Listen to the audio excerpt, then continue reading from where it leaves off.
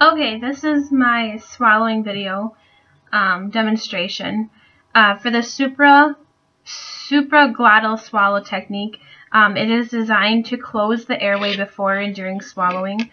The way it is done is by doing this.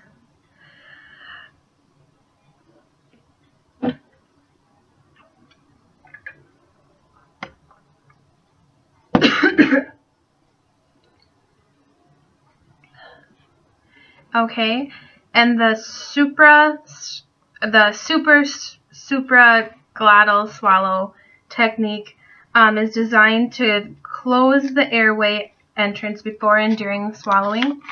The way that you do this one is by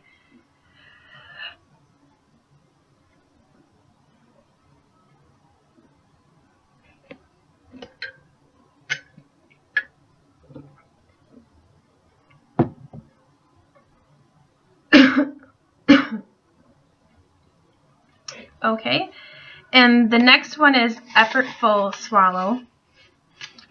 This one is designed to get more movement of the base of the tongue and also to help push the food down so there's not much left in the pockets in your throat. The way that you do this one is by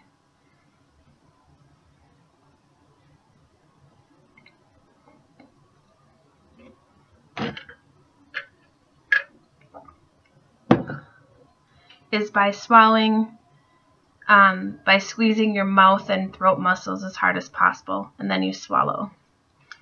Okay, the next one is the Mendelsohn maneuver. I'm probably butchering that. This one is is a simple exercise that you do with the Adam's apple, and it's used to address decreased laryngeal movement and discoordination of the swallowing mechanism. So this is how you do it.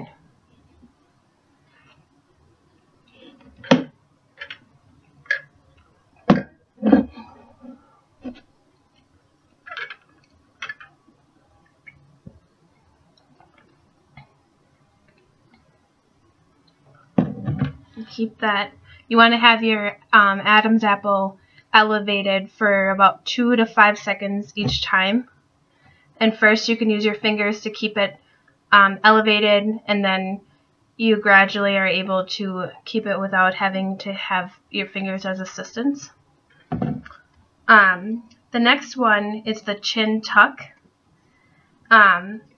which is helpful for those with the tongue-based retraction issues. So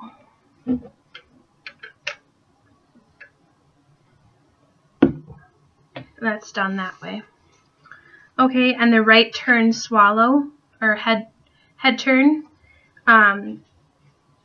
it is used so that the bolus or food is directed toward the normal side, the safe side of your swallowing when you have your head turned. And that is done by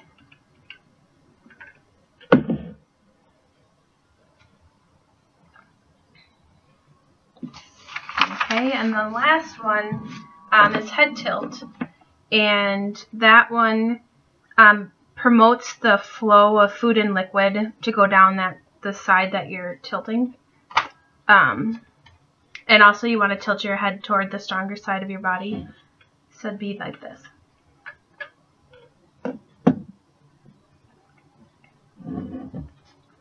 Okay, and that's all.